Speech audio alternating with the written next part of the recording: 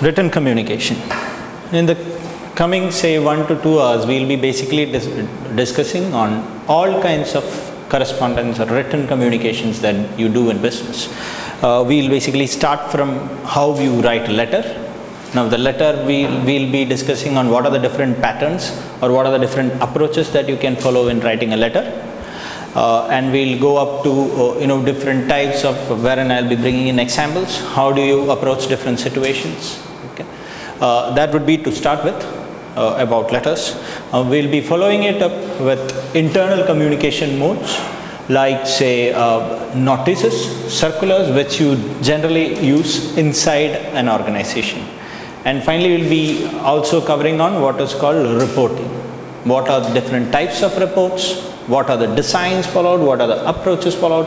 How should be the layout of the report? So that is what is included in what is called written communication. We'll start with planning the letter.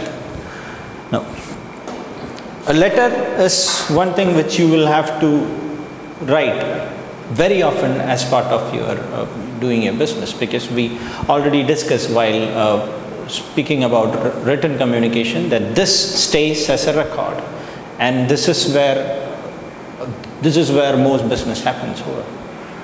So this is part of anything. Either you will be writing it by hand, you might be using electronic modes, but writing a letter would be an inevitable part of business as long as business is there. So let's first look at what are the steps that you have to take to plan a letter. Because to start with, speaking about the barriers of communication, we have already said that planning a communication is so very important. Whether be it you're going to make a presentation, oral presentation, or even if you're going to write a letter, you will have to come out with some kind of a plan. So let's first look at how do we plan a letter. The first question that we have to address while thinking about planning for a letter is, what is our main aim in writing this letter? Why are we writing this letter to? Are we writing a letter to a customer to persuade him and make him buy a product of ours? Are we writing a letter to our staff to inform them of something? So we'll have to look at what is the aim of writing our letter. That's the first question that you have to answer. Followed by, have we given thought to what we really want to convey, and are we clear about it? What do we want to convey? What is the matter or content or subject matter that you have? Are we clear about that? That's the second question. Now the third one is there any secondary aim that we should accomplish through this letter? Is there any secondary aim? Like for instance, you are responding to an inquiry letter. Somebody have inquired you about a product of yours. Now, the first aim or primary aim would be to inform them or to answer their query. Followed by, you might have a secondary aim, which is to make him buy this product. So that is what we do. Is there any secondary aim that we should accomplish through this letter? While responding to an inquiry letter or responding to a complaint letter. In both cases, you can think about pushing a product of yours. Even in case of a complaint letter, you can, if you are taking care of that complaint really well, you might be able to address, sell a product. So these are the three steps or three thoughts that you have to put behind before writing a letter. These are how you plan a letter. Have we assembled all the relevant information and documents, copies of previous correspondence, figures, etc.? You might have got more correspondence with the same person. Have we looked at the history of our communication with this particular person or group of people whom we are talking to? That is what is put here as a fourth point. Number 5, have we arranged the points in order of importance? Prioritize it.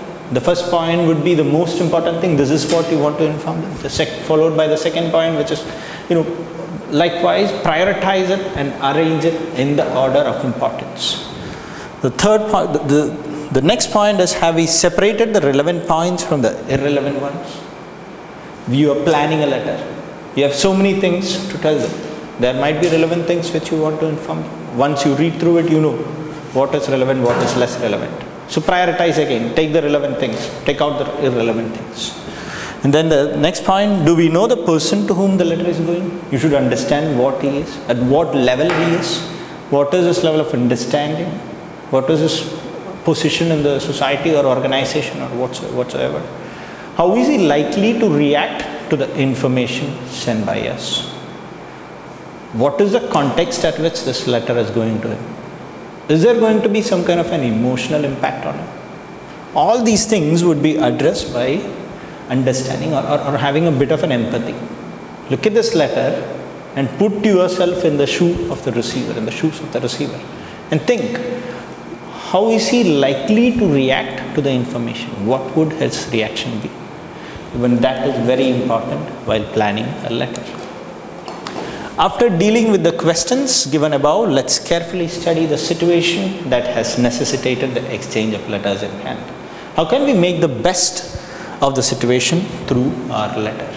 Because the letter can do a lot of things for you. As I told you, even a complaint that you receive from a customer, you can ultimately make it into a sales order if you are good enough at business communication, if you are good enough at crafting a really good letter. You can make it into a business. So you must think, how can we make the best of the situation through our letter? This is the last step that you have to take when you are planning a letter.